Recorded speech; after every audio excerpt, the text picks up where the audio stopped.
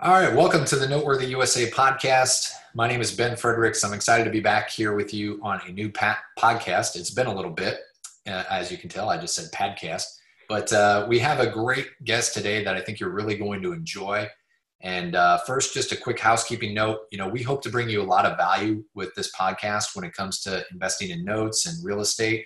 And for that value, if you could just hit the subscribe button and share the show, we'd greatly appreciate it. And also, we've been getting some great feedback on our newsletter. We revamped the newsletter for Noteworthy. And if you're interested in the note industry, you should really subscribe. You can head on over to notetools.com/newsletter. I'll put that link in the show notes and you can check that out. Lots of great insights from industry experts, details on our events, recommendations, and more. So go ahead and check that out. All right, so we have a guest on the show today who I think you're going to find incredibly valuable. I first met him through my Investor Fuel Mastermind group, I think about 1.5 years ago, and immediately became a fan because we share a lot of the same common approach to real estate investing through auctions. He buys, renovates, resells properties, does rentals, and I think some owner financing as well, which we're going to discuss in depth today. And he's done several hundred deals all over this great land of ours and is someone I look up to in the business. So ladies and gentlemen, welcome to the show, Paul Lizell. How's it going, Paul? Hey, how are you doing, man? Thank you very much for having me. So looking forward to this. Yeah, man. So we get to do that thing where we pretend like we haven't just been talking for the last 5 minutes. So tell the audience a little bit about yourself, your background and what you're doing in this exciting business of ours. Absolutely. So I started investing in real estate back at the very end of 2001 and started buying bank-owned properties. My first deal was a HUD property. Bought it with a partner. We picked it up for $29,500. We worked on it ourselves, put about maybe $4 or $5 grand in it, sold for $69,000 a few months later, and each made $15,000. It was great. So I was hooked from there. Started doing a bunch more fix and flips. Started really going heavy fix and flip into say 2007, 2008, when the market started to tank. Sold off all of those, got slammed on a bunch of them as a lot of people did. Yeah. And then just changed my strategy. And I thought, you know what, I had done a couple wholesale deals in the past and I really liked the way those things went. So I decided to go towards the wholesale. We went heavy wholesale. So we were probably about 85, 90% at that point, and just do an occasional fix and flip locally. And then I started creating owner finance in, say, around 2012, 2013 timeframe, and had a couple of deals go. There were ones, as we talked about before, where you're picking up for $5 or $10 grand, getting made mostly whole from the beginning, selling it for, say, 25, 30, and then you hold that note, collect it for 5 or 10 years, however long you want to do it, and got hooked on it. So I started doing more and more owner finance deals. I love it. It's still my favorite. It really truly is my most profitable and favorite part of real estate investing. It's good to have a lot of different tools in the tool belt, obviously, but yeah. It's one where you can really be creative and you can really just basically print money almost. You're creating your own long-term income, whether you want to do it. We do some of them shorter term, right? Because we do some with investors too, which is good where we don't have to worry about the Dodd-Frank Act getting in the way there.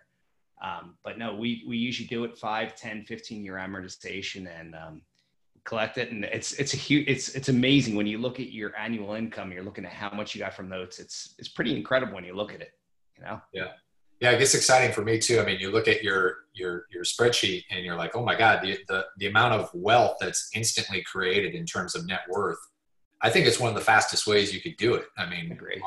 Sincerely, but it's an exciting business. But what I'm interested in is like you started out locally. When you buy nationally, like I do, in my other business, where did you make that leap to that piece? Like where did that come from? 2009, I started to. So we were obviously in the Philadelphia market in that area, and say we would buy anything from an hour or two away, potentially up to the Pocono Mountains. Which we didn't do a whole lot of at the time. Then we started picking up deals in Pittsburgh, which is 5 hours west of us, Western PA. And we started doing really well with those ones out there. And then we started hitting Eastern Ohio. Then we started hitting New Jersey and then Delaware and then Virginia. And as I'm doing this, I'm like, one, it's fun because I'm learning new markets here. It's exciting with that. I really enjoyed that. I'm like, why don't I just keep going? Then hit the Carolinas, Georgia, Florida, Texas. I started going everywhere to the point where I bought in 44 out of the 50 states now, which is crazy. That's awesome. You think about it. Yeah. Yeah. What do you think is just the experience of getting one done where you built the confidence? Because I get this question all the time, and you probably do too. Oh, yeah. Like, how are you buying these without ever stepping foot in them? Like, and people look at you like you're a crazy person. Was it just a progression of confidence for you at that point? Or was it, all right, I'm going to take a leap of faith here. If I buy it at the right price, I can't screw this up. You hit the nail on the head right there, right? So it was a progression of confidence and kind of understanding how to deal with out-of-town investors. But a lot of it was, man, this is a smoking hot deal. I'm picking up in St. Louis. I know I'm going to move it. It's the cheapest thing that's sold in the last 6 months out there. So I know I'm going to move this thing. So confidence is part of it. It's just finding a deal. And you're like me. The deal is wherever it is, right? You'll find a deal, whatever market it's in. If it's in Arkansas, rural Arkansas, you're still going to pick it up if it's a deal, right? It doesn't really matter where it is. So it was, and we got so many investors. I remember when we got one in Spokane, Washington, and a guy called us and he's like, how do you buy out of state sight unseen? I'm like, honestly, dude, it's not that hard. It really isn't with the tools we have today. In 2009, we didn't have the tools we have now, right? We have every tool imaginable. To me now, it's so simple to do. The learning curve is much shorter now than it was when we started doing this here. But it's part confidence, part just knowing this is a deal, and it's a deal. And you talk to, if there's an agent on it, a realtor, you talk to them, find out what the value is on the property. If they say, hey, I think the as-is value is 60,000, you're picking up for 40, you got a deal. Right? Yeah. It's pretty easy on that. It's a lot of the heavy lifting can be done by the realtors out there too, but most of it's your own due diligence, scraping and figuring out what the ARV is, the as-is value. Sure. So if you think about a site like auction.com, right, there'd be thousands of properties on there that you can take a look at. Do you analyze specific markets to say, like, I have a lot of friends that are in the turnkey business, and we have mutual friends that do that as well through Investor Fuel, where they're just like, all right, I know the economics of this particular city and this, and this, and they stay in that particular market. Have you invested into that, or is it always about the pricing of the deal and, damn everything else? It's always about the pricing of the deal to me. There are certain markets I really do like, and you're probably in a similar boat. I love the Carolinas. I love Ohio and Indiana. We do real well in PA. I love Texas. There's just certain areas that you really do get an affinity for and really enjoy. I've done a lot more I did 6 deals in Wyoming in the past year. I had never done a deal in Wyoming before that, but you understand these little small towns and the way they got that there's only 552,000 people live in the state. In these towns are still high demand because there's just not a whole lot of housing. Sure. Probably not enough, right? So we're end up moving them just as easy as we're moving them in a major city. Yeah. Yeah. It's funny about the small towns. I come from a small area in Iowa, and one of the things that stuck with me is that a lot of people don't leave. So, and so knowing that if you buy in these small towns, there's going to be people there that are interested. In fact, they probably had their eye on the property for a significant amount of time. And for whatever reason, they couldn't buy it, or maybe they didn't have the opportunity to buy it. And when we can come in and present an owner financing opportunity, they're thrilled. Like, they're just like, oh my God, I have a chance here to buy a home. I get to stay near my family and actually have something for myself. And I think that's one of the more gratifying pieces of what we do. Like, it's really it makes it enjoyable. Absolutely. I agree. And you're hitting a nail on the head there. It seems like a lot of these great owner finance deals you get in these rural small markets like that, where one, you have an opportunity, you're getting it usually at a discount because you don't have a lot of competition in those markets. That's the first thing. And the second thing is, like you said, people will overvalue their own area. So you could sell something that you picked up maybe for 20,000. You might be able to sell for 45, 50 to them with owner finance and get a good chunk of change down and have a really nice spread on it. So that I think those markets are very ideal for owner financing. Obviously the Carolinas, we've done several down in those areas too. We've done well there. But yeah, it's amazing. There's little small towns, as Larry Goins calls it, small town USA. Yeah, man. Yeah, Larry, he's a trip because that was one of the things I really kind of took away from him was that, it's like people are dug into those areas and they're just not going to go. I mean, that's where they were raised. That's what they love. And there's nothing wrong with that. Nothing at all. Yeah. So it's good to serve those communities. And quite frankly, you look at a big market like Philly or even Pittsburgh or places that are near you, there's a heavy amount of competition. And like to get good deals, you're really fighting tooth and nails to get those. And our mantra has always been, live where you want to live, invest where it makes sense. And sometimes you got to go outside of your area. But I think a lot of people struggle with that big leap of faith that you have to take where it's like, oh my God, I'm not going to know anything about this deal. And, and that it is intimidating when you first start. Like, I'm sure like those first couple of deals that you did, maybe even every now and again, I still get that feeling. And I don't know if it's a bad feeling. It's almost like an adrenaline rush where you're like, all right, what's this going to be? Like, is it going to, is it going to be a killer or am I going to get killed? And you just kind of expect that's going to happen. Like, all right, I'm going to get bit in the ass on maybe 10% of these, right, but the rest are going to work out great. So it's a fun business. So take me back before real estate. Like what were you doing professionally before investing? So I started out in commercial banking. I was an underwriter for commercial loans. Then I became a business development officer. So I was out there hitting the streets, trying to bring new business in, get lines of credit, commercial financing, all that kind of thing. But before that, when I was in college, I went to Drexel. I worked for my uncle from, say, junior high all through college, doing contracting work. So he would buy properties, say a duplex and a quadruplex, the two ones that I really worked on a lot with him. He'd renovate them and rent them out. So that got my interest in real estate right there. He's a buy and hold guy. He doesn't really sell anything. We're doing a joint fix and flip right now. It'd be the first piece of real estate he ever sold. Wow. He's never sold anything. He's a buy and hold guy. So it's a mentality change for him. But that got me interested into the real estate side. So I always had that itch going. I liked real estate. So when I was working for the bank, that's when I started doing fix and flips on the side. I'd work on them nights and weekends.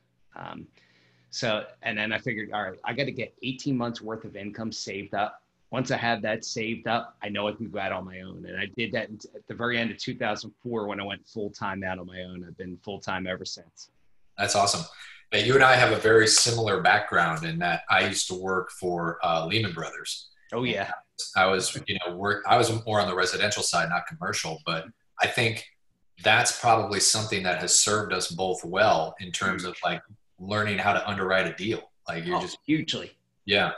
The underwriting, when you understand that, look, our backgrounds definitely help us with that. There's no doubt about it. When you understand that, it just makes us to be able to put a deal together much easier and understand what people want too when if you're going to sell the note, Yes. It makes so much sense. Yeah. And I'm fortunate too, in that I got a background in the contracting, so I could do roofing, siding, windows. I've run electric throughout a house all myself. I just won't connect it to the main.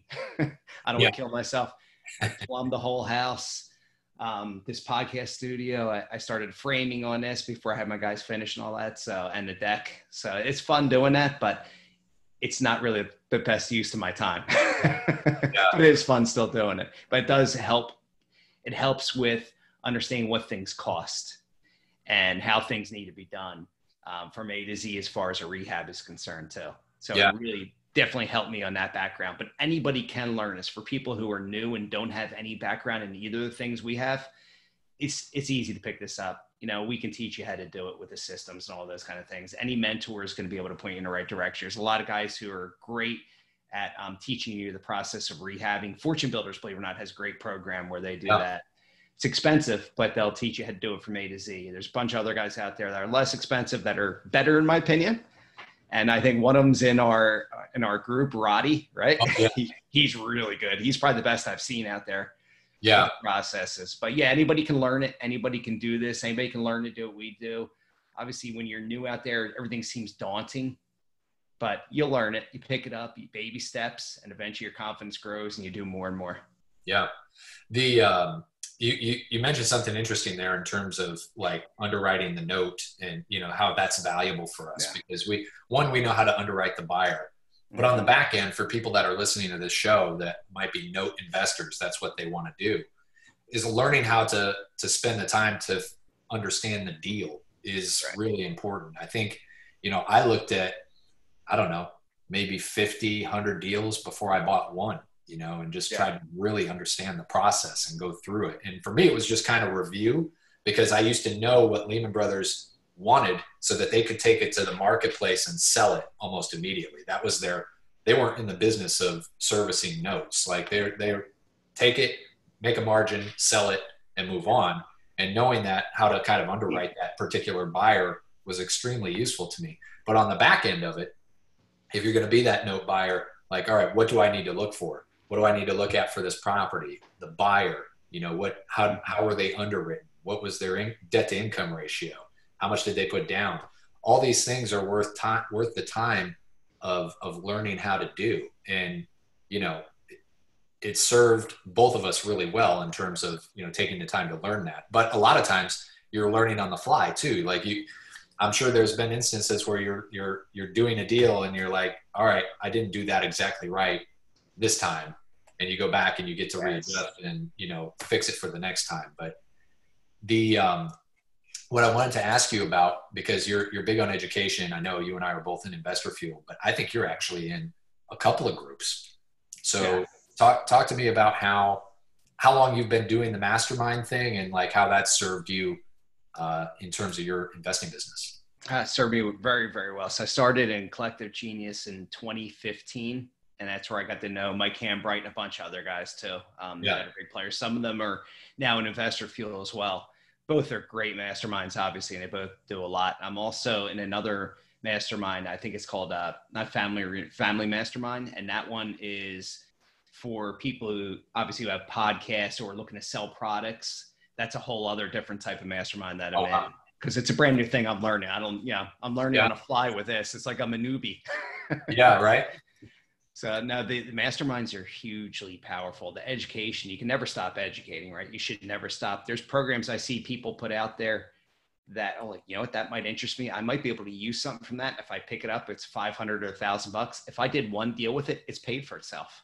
Yeah. So you never want to stop learning and never stop investing. And with technology, the way it's going right now, you got to be up to date pretty good, because there's companies that come and go really quickly out there. And there's new companies that pop up as far as helping us be able to comp properties. So we got to constantly be on it. And masterminds, that's how we do. Because in the last mastermind, you might have came up with 3 or 4 different things. I think you did. And I wrote them down in your presentation that I'll now utilize. That I didn't know about before, right? And vice versa. I'm sure we all help each other out that way. They're just so valuable. Plus, a lot of times you end up doing business together. You share resources. There's nothing better. Masterminds, I think, are the best things out there. Yeah. Yeah. The exchange of information is like key, because like probably none of those things were my ideas. Those were just things I picked up, and you're able to, the speed of which you can share things now is obviously incredible from, just from when you and I were kids. Like that sounds like really old fashioned to say, like, oh, we didn't have this all internet and whatnot back then. That's right. But it's true. Like it's the speed of change is so fast now that you have to be able to evolve. And like, I think, a buddy of mine, Mark Evans, always says, hey, listen, I know people that spend 6 figures a year on mastermind groups, and now one of them are hurting for money. Yes. Agreed. I know them. Yep. So that's awesome, man. So right now, obviously if you're listening to this now, is we're in the midst of coronavirus pandemic. Talk to me about like how that's impacted you in terms of like buying deals. Are you seeing more owner financing deals? Are you seeing more cash deals? How has that changed in your business? So and you and I obviously hit the same type of things here, but I never stopped buying during that. And I'm sure you didn't either. There was deals out there. We're still buying them. April was a slow month on a resale side, our wholesale side, just because nobody was going to look at properties and everybody was just kind of huddled in trying to figure out what to do. May, it really picked up. June, it picked up. July is going to be huge, and August here as far as deals closing, which is great. It's just that build up there. And definitely owner finance deals as well. We've got a few. One I just did with Nick Laguarmo down there in Texas. Yeah.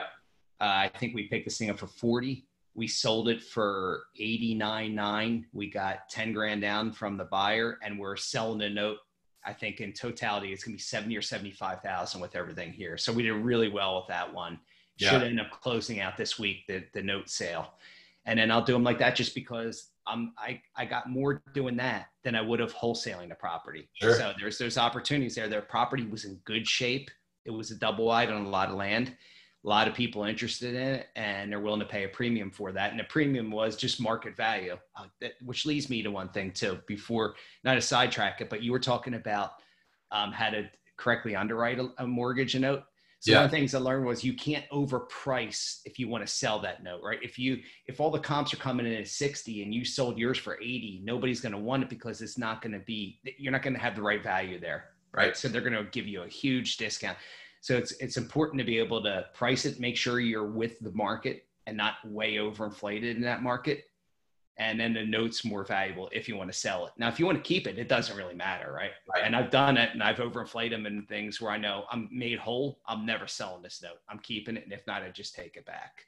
But yeah, I did want to hit on that point real quick there. But no, we're still doing really well with the market the way it is.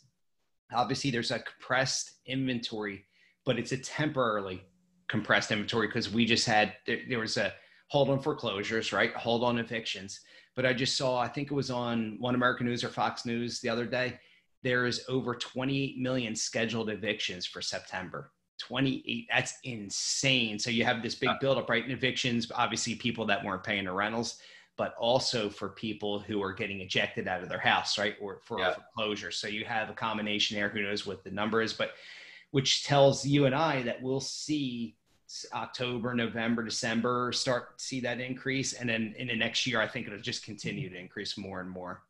Yeah, because it takes a while to get through that process, right? So, but I think in the short term, like if you're happen to be somebody that's in the wholesale game right now, you know, if there's a lot of evictions that are going to be happening, this is your opportunity to really like try and solve problems for people. So if you could reach out to landlords who are just throwing their hands up saying, I need out of this, you know, I can't do it anymore. You know, I don't know what's going to happen. And I think that's where a lot of people build wealth, is because they are willing to take on the problems that other people don't want to do. They just give up and say, I'm out. You know? Yes. Agreed. I think what you'll see, and I was talking with somebody about this yesterday, that you're going to have big opportunities for for people who do subject to. There's going to be a lot of opportunities out there for these landlords, these investors who are just sick of it. They might be willing to do this subject to for short term, right? You know, until you refinance the property, or maybe even longer term, depending on how much money you kick them. If they don't have to deal with it, if it becomes kind of like a rental to them, or an owner finance property instead of a rental, they're going to appreciate that and want that, and have somebody who's going to take better care of it. So the subject to, I think, is going to be a big play in the next year for people too, and something I'm trying to figure out how we may attack that on local MLS level. But it's hard for us to do it nationally unless we're on all these different MLSs to be able to do that, you know? Yeah. Talk to me, when it comes to owner finance, you said something, you know, working a deal there with Nick, and I want to peel back the onion on that a little bit, because first of all, I think our last episode I had Nick on. The guy, he's brilliant when it comes to notes. Like, he really is. Yeah. So every time I talk to him, blows my mind about, you know, something new that I had never thought of before. But how are you leveraging your notes to sort of increase your profit? I mean, you talked about that, where you immediately have a deal that you can sell and move on from. But are there other ways that you're doing that as well? So there's a lot of them where I will do an owner finance deal because I'm going to get, like, say, 2,000 or 3,000 on a wholesale deal. I'm like, I don't want to do this. I know I can owner finance and get more. I'll go there, I'll season it for 6 months, and then I'll sell it. So I'll do some of that. And I'm lucky I have a friend of mine who's a note buyer that belongs to the country club I belong to, which I want to make that connection with you too, because I think if you want to sell some, here's a guy that might pay more than some other people too. He's looking to add. So I'll make that connection there. But anyway, he's like, you know, just collect a couple payments, collect six months payments, and boom, I'll take it and put it on there. So I've been fortunate. I know that that's a resource, so I can do that and then sell it and make 15 grand as opposed to 2 or 3 grand, right? So it's all about maximizing what you can on each deal.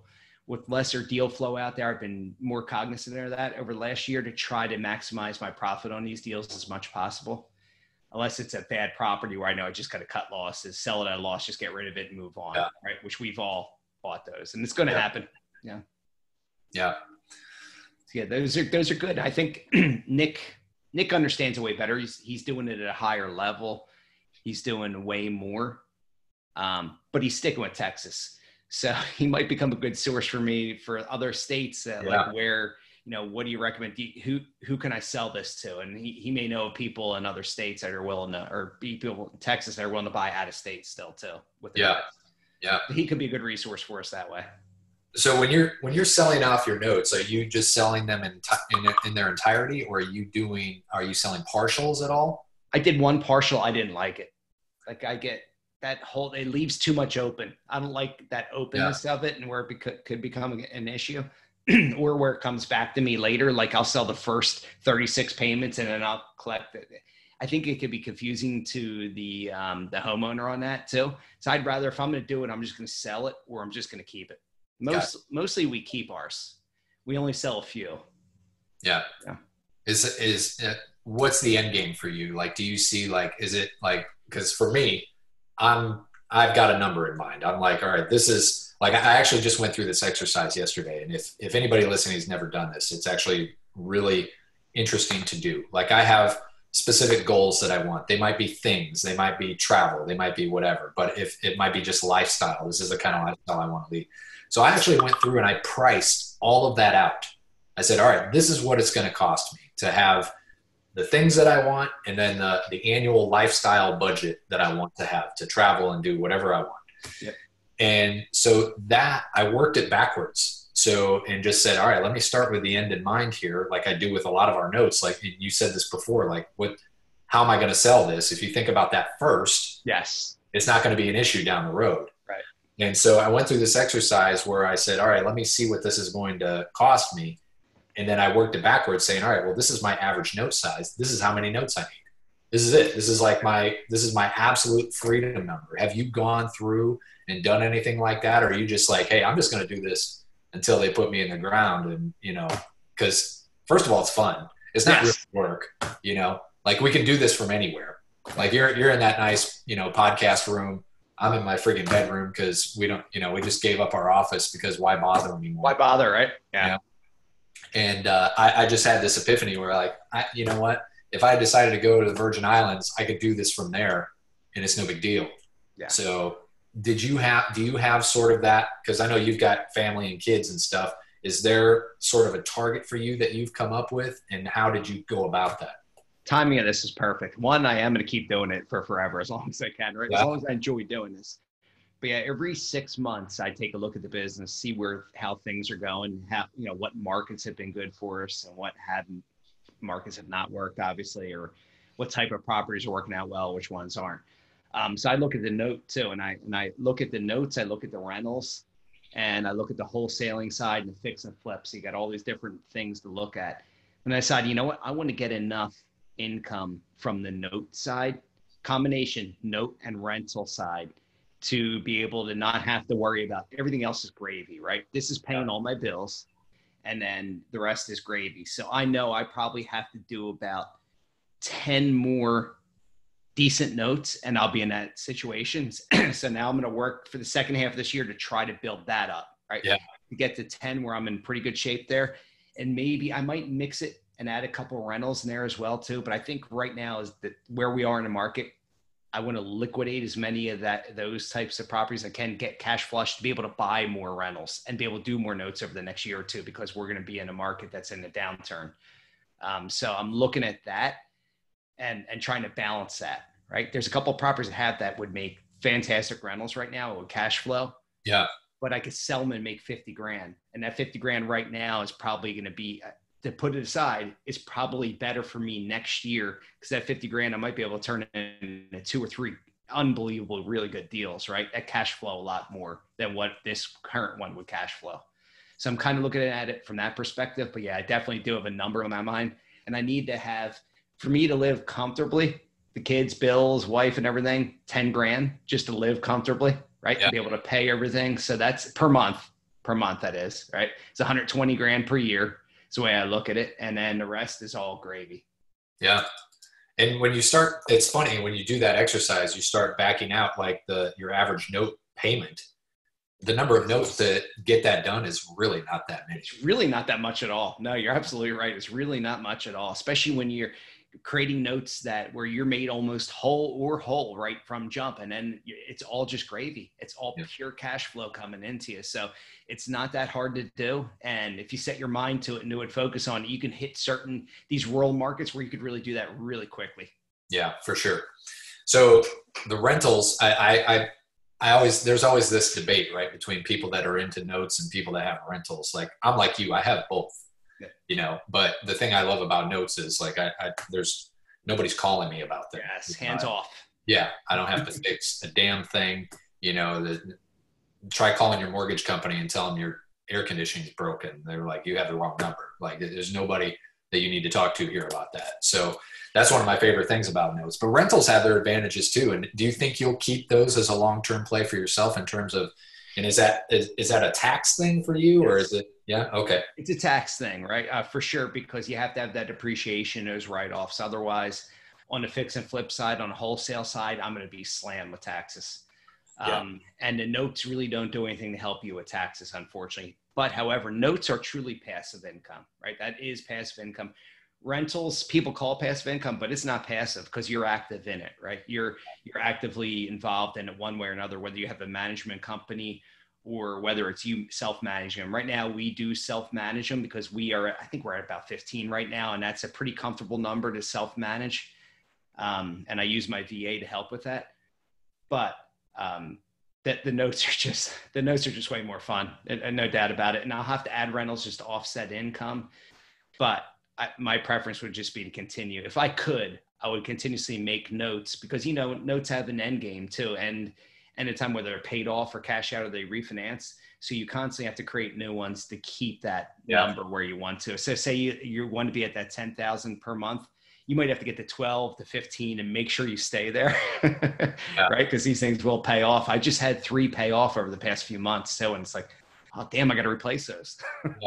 Yeah, that's bittersweet, isn't it? You're like, oh, okay, well, damn, there goes that income that I was really kind of liking, So it becomes a larger chunk amount, which is all right too. But it's, it is.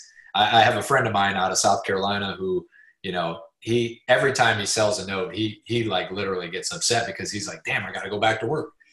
So there is that to think about, like, so, and he just travels, like he's at that point now where he's total freedom. And, and he manages all those notes himself. Like, I don't know how he does that or even why, but that's a whole other podcast. But at the end of the day, it's like, you are constantly trying to refill that cup because it's only going to last for so long. For sure. So it is only going to last for so long. And you do got to constantly refill that. Self-managed notes. And we've done a bit of that.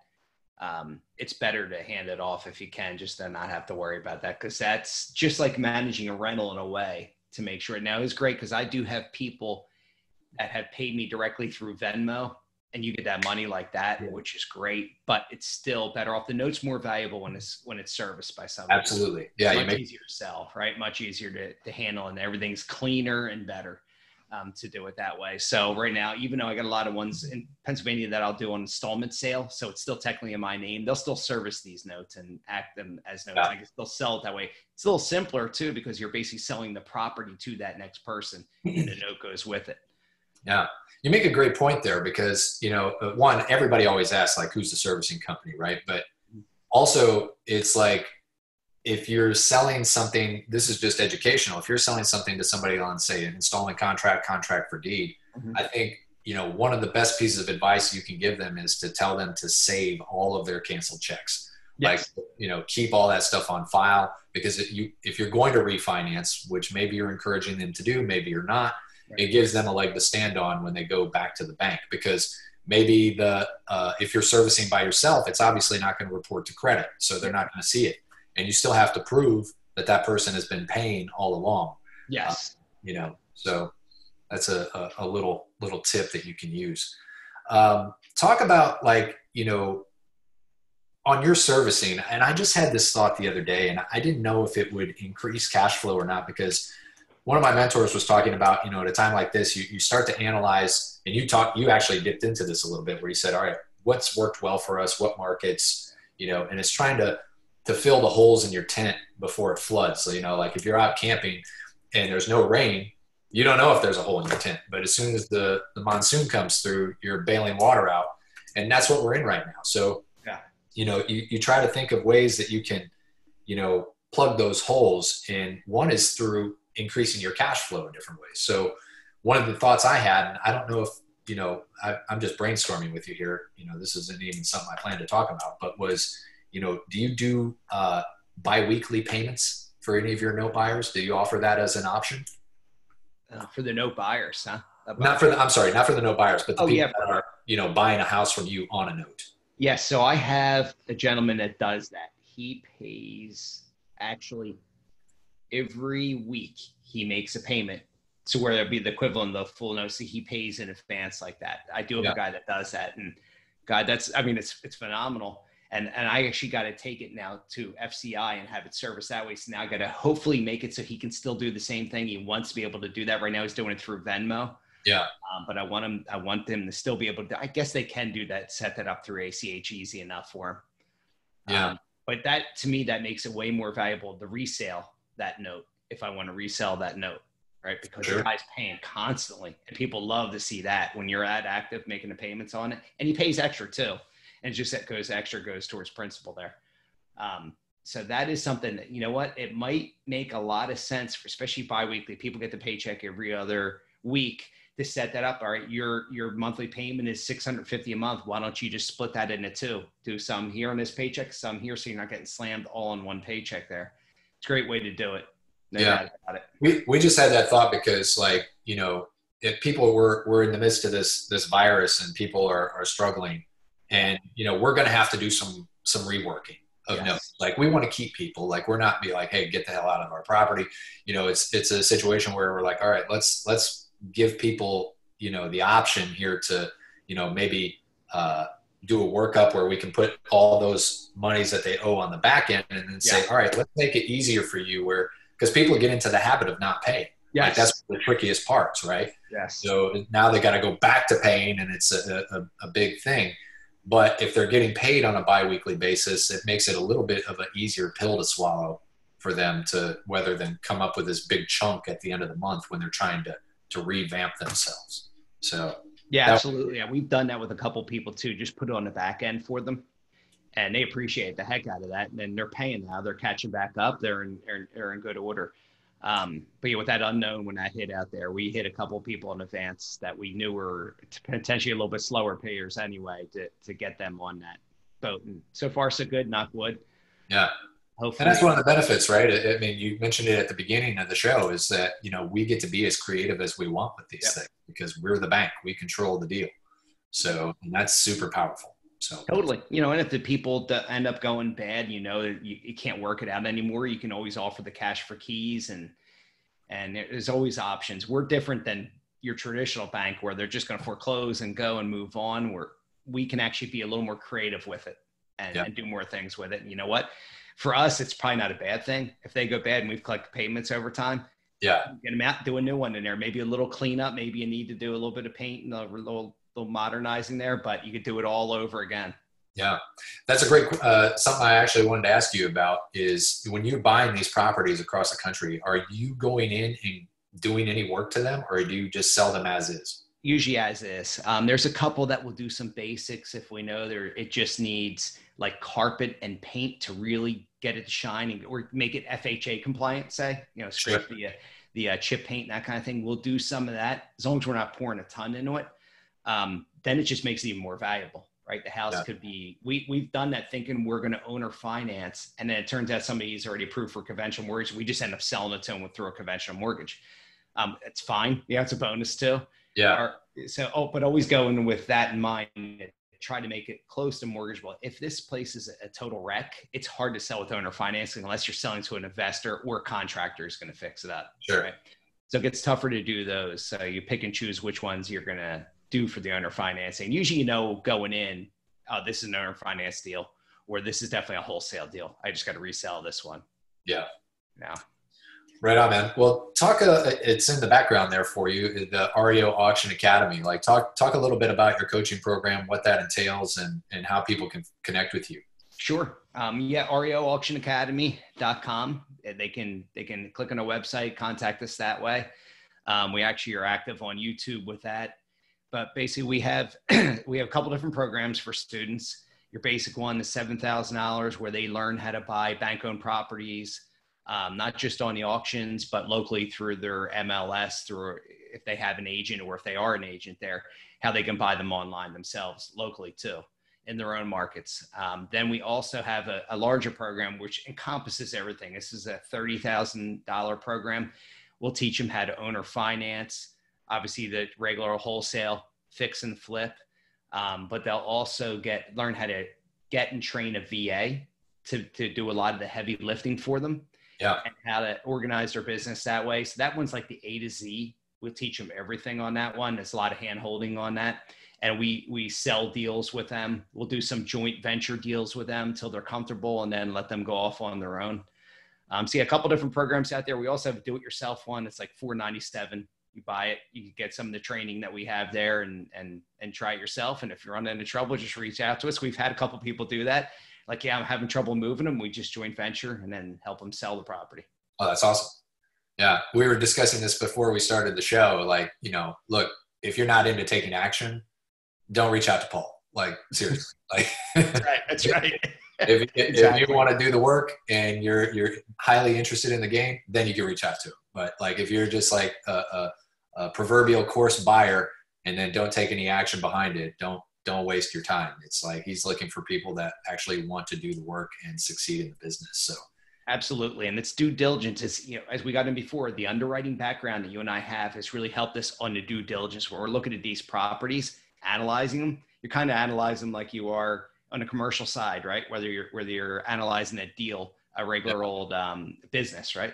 So I think that helps us, and you got to learn how to, it's all due diligence. It's all in the homework you put in to find out whether you have a deal or not. And if you're not willing to put in the work yet, definitely don't bother because it's all about that. Well, awesome, man. I appreciate you so much joining me. It's always a pleasure to talk with you. And always. Are you going to the next Investor Fuel? I am not. I'm going to be doing it virtually because I'm coaching my youngest son's baseball team, and they started their season. It goes till August 15th. And during that time, we have games like 4 or 5 a week because they all cluster in there. Yeah. So I can't, unfortunately. I'm the head coach of that team. I was hoping to, but the next one I should be at for sure. Right on. Well, I'm glad they get to play. That's me too. Me too. Yeah, everything started back up. My oldest son, he's in Legion. They actually have to wear masks, which is really tough. The poor catcher and the batter. Once fielders don't have to until somebody's on base, but the outfielders are free. It's craziness, total craziness. That's a whole other podcast too. That is a whole other podcast. Well, again, you can connect with Paul at REOauctionacademy.com. And, just a pleasure to talk with you, man. I look forward to seeing you later this year and the rest of your summer. Yeah, thanks for having me on. I really appreciate it. All right, brother. Good to talk. Right. Yep.